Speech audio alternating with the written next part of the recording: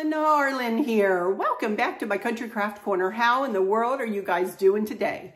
It is so good to see you again, and thank you so much for stopping back by to see what I'm up to.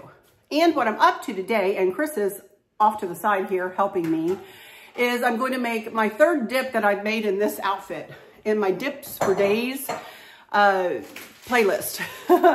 I'm going to make one more dip. As I said, we're having a house full of people this weekend, and I'm just trying to make sure we have enough food. My family they're big eaters, and they are camera shy, so you won't be seeing, unfortunately, them out of this, me respecting their privacy. So, but no, we're going to have a house full of people. So anyway, this time, and this for my last dip that I'm making for while you see me dressed like this, is Swiss cheese. This is actually not a dip, it's a spread. Swiss cheese spread. And Chris is over here grating for me. My hands are hurting. I've made 2 other dips today, and my hands are aching, and I've got to cut some stuff up here. So he is actually grating a pound of Swiss cheese. We got it in the block. You could buy it already shredded, but I like to do it this way. It's the way I was taught to do it for this particular dip. And that's the way I always do it. So you'll need a 1 pound block of Swiss cheese. Okay, so in addition to the Swiss cheese that he's gonna have grated for us, what I will cut up is 2/3 of a cup of scallions, just, you know, scallions, and then 1 cup of Roma tomatoes.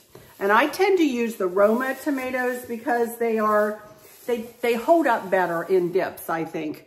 They won't turn to, you know, and be mushy or whatever. So I use Roma tomatoes for this recipe. And then it says, the recipe calls for 2/3 of a cup of mayonnaise. I can almost guarantee you I will use more than 2/3 of a cup, just because I will need to use more than 2/3. So probably what you'll see me do is dip my spoon right into the mayonnaise jar and add my mayonnaise and not even measure. So, but I will give you this recipe. Take a screenshot. There you go. And it'll be down in the description box too. And you can make it your rendition of the recipe, however you feel like you want to make it. So here we go. Chris has got the Swiss cheese all grated. Thank you, honey. All grated for me. He's going to do the scallions for me. I'll put my camera down and we'll do the Roma tomatoes. How about that?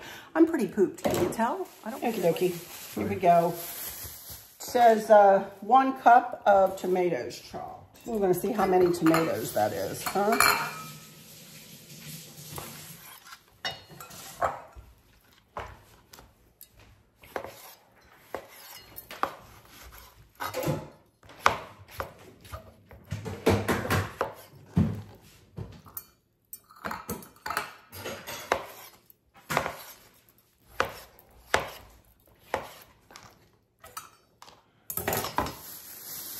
I'm going to say 2.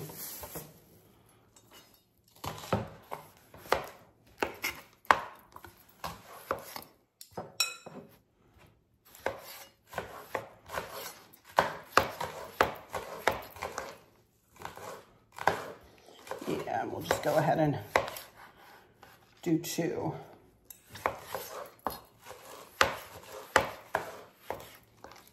And that's it. You just add it all right in here with the Swiss cheese dip, or Swiss cheese. And then when Chris has got the scallions cut up, we'll add those. And then you literally just add mayonnaise to taste. And I like to use Hellmann's. I'm sure those of you who use Duke's, that would be wonderful as well. But other than that, I wouldn't stray from either Hellmann's or Duke's. Of course, if you have a favorite, choose your favorite. Oops, sorry, choose your favorite. So I'll be right back when Chris is finished. Yeah, big old spoon out, and he's done cutting.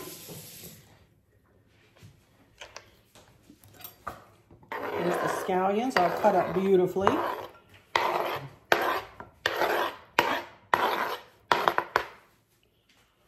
And now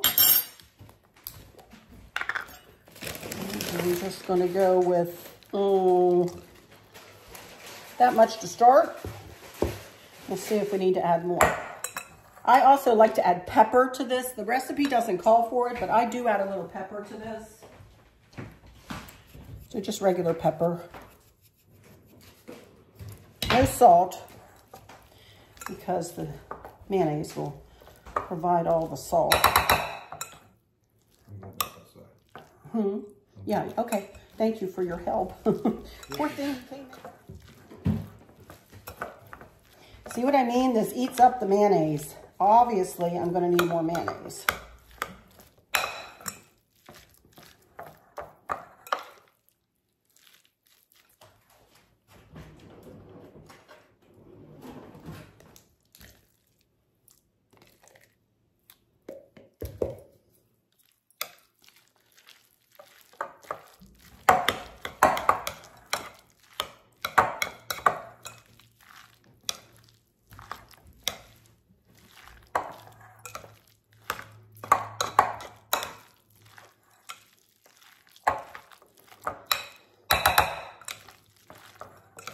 There we go.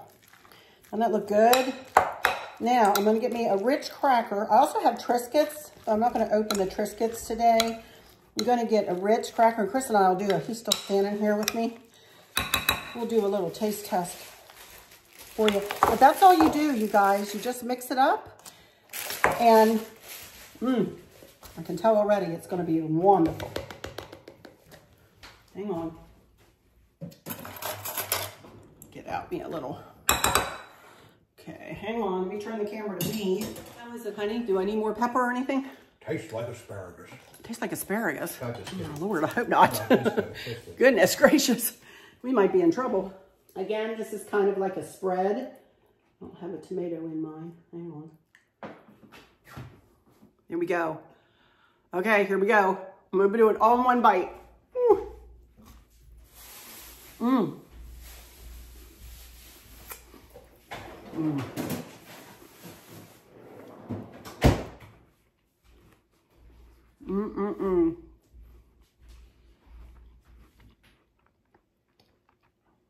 Good stuff. I'm telling you guys, I would not steer you wrong. Highly encourage you to try this one too. I know this is a very short little video here, but trust me, we are not skimping on the flavor in this one. It is delicious. So anyway, that's going to do it for my dips for days little playlist. This one will end this one. And as I move along through time, you know, I may add other dips as I come across some, or if I remember some that I want to share with you guys. So I'm just going to keep this playlist kind of as a running playlist. But I hope you've enjoyed this little bit of a series here that I have shared with you as of late. And I hope you'll try some of these recipes, all of them. Each one stands alone and is wonderful. Very, very good. So anyway, this would be great for a church supper, you guys. Great for a church supper. Honestly, something like that. Put some crackers, you know, put this in the middle and put some crackers around it. Put a spreader in the middle. Wouldn't that be pretty? Oh my goodness. So this is delicious. I am going to put it in this dish so that all my dishes match when I set them out tomorrow, because you know I'm not anal retentive or anything like that. So I'm just going to put it in there for me. Anyway, let me take a moment to please ask you to subscribe if you would. I would really appreciate it. I'm trying to grow my channel, so hit the subscribe button, hit the like, hit the notification bell, hit all when that comes down, the menu comes down. Watch it all the way to the end. Share with your friends and family, you guys. I'd love to meet all of your friends and family too. Please join my YouTube family. I would so appreciate it. And also too, please know when you see my heart show up on your comment, if you make a comment, that I have read your comment and taken it straight to my heart. And I thank you in advance for taking the time to watch and taking the time to leave a comment. So let me go into my final words and say, thank y'all so much for stopping in here today. For those of you who might be struggling or suffering with a catastrophic illness, chronic pain, or have suffered a great loss like Chris and I have. I hope that you have someone there with you, taking care of you, helping you get through each day, making the very, very best out of each day. I hope there's nothing weighing on your minds or your hearts, pulling your attention away from where you want it to be or from where it should be. I love y'all to bits, to bits, to bits. Hugs all around, and I keep you in my thoughts and my prayers every single day. And with all of that said, I'll just say, until next time, y'all take good care. Bye-bye.